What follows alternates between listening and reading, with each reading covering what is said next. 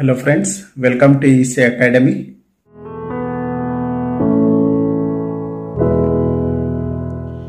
In this lecture, let us understand channel or a medium in a communication system.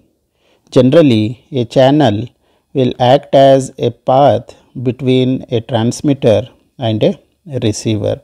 So, it will act as a path between transmitter and a receiver.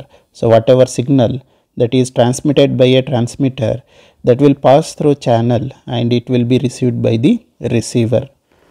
Once the signal is processed by a transmitter, this signal passes through a channel or a medium and it is received by the receiver.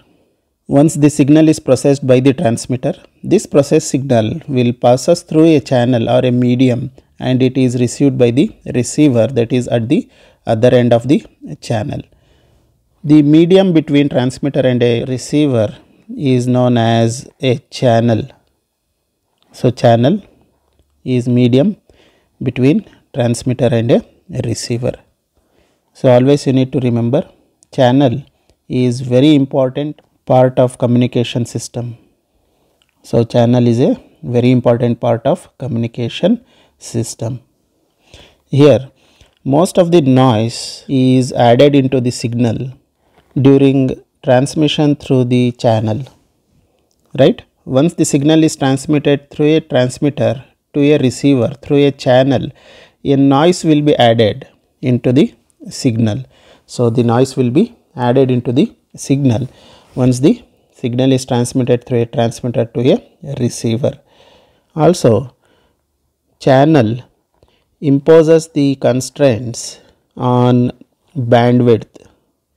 Here, bandwidth is the range of frequencies that can be transmitted by a communication system. So, here channel imposes some constraints on bandwidth. So, it will impose some limitations or constraints on bandwidth. Here, bandwidth is the range of frequencies that can be transmitted by a communication system. Also, channel characteristics are taken into consideration as design parameters while designing transmitting and receiving equipments. Also, here the channel characteristics are considered as design parameter while designing the transmitting and receiving equipments. So, generally we can say that a transmitting power, signal bandwidth and cost of communication system are affected by channel characteristics. So, generally we can say the transmitting power, signal bandwidth and cost of communication systems are affected by channel characteristics. There are two types of channels. First one is hardware channel and second one is a software channel. First, let us see the hardware channel. Hardware channels are man-made structures that can be used as transmission medium. So, hardware channels are man-made structures that can be used for transmission medium. There are three possible implementations in hardware channel. First one is a transmission line. Second one is waveguide and third one is optical fiber cables, which is OFC. Example of transmission lines are twisted pair cables that are used in telephone lines and coaxial cables that are used in cable TV transmission.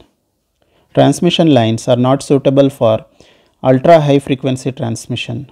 That's why waveguides are used for ultra high frequency transmission.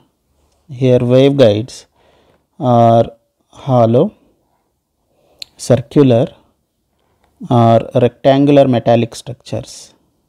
Here, transmission line are not suitable for ultra high frequency transmission. For ultra high frequency transmission, waveguides are used.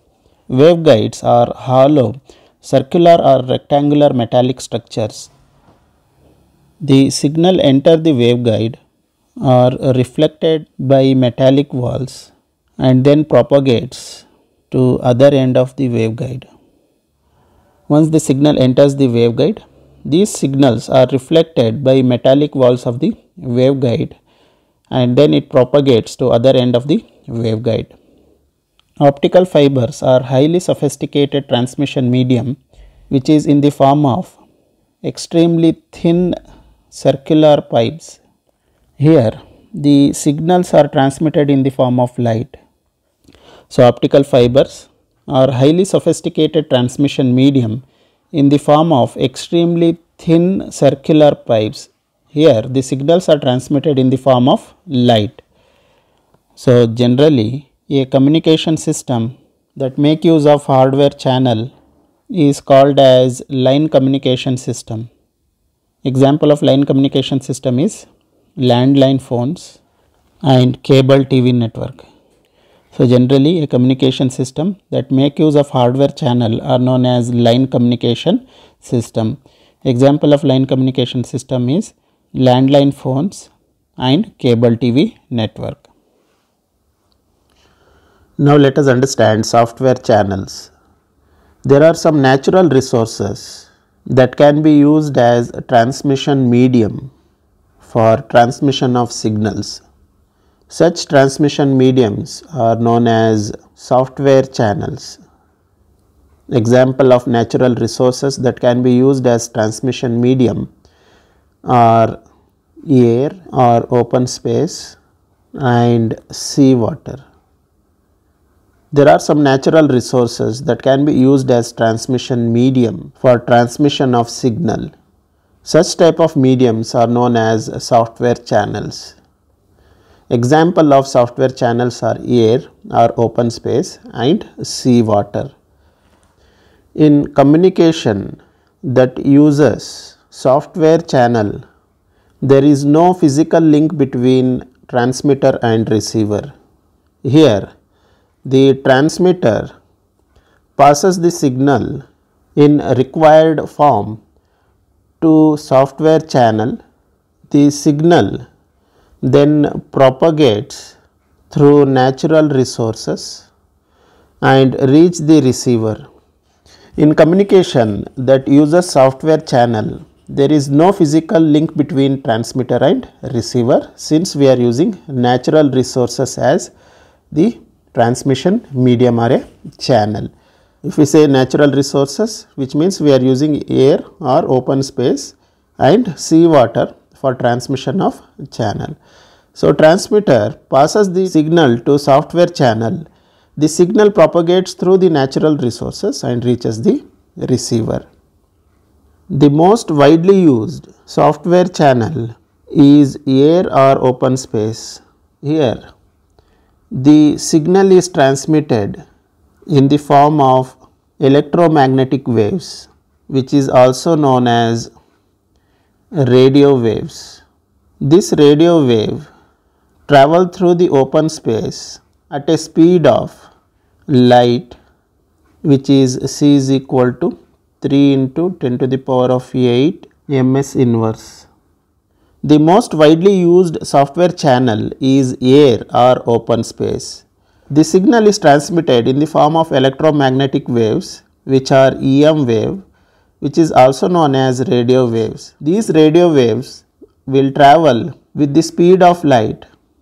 Here the transmitter section will convert signal into EM waves, electromagnetic waves, by using transmitting antenna. This transmitting antenna radiates the EM wave into open space. At receiver end, the receiving antenna are used to pick up these radio waves or EM waves and convert these electromagnetic waves into electrical signals. The system that uses EM waves or radio waves to transmit the signal through open space are called as Radio communication system. Example of radio communication system are satellite communication, radio broadcast, cellular mobile communication, television transmission, etc. Here, the transmitter will convert the signal into electromagnetic wave by using transmitting antenna. The transmitting antenna then radiates these electromagnetic waves into open space.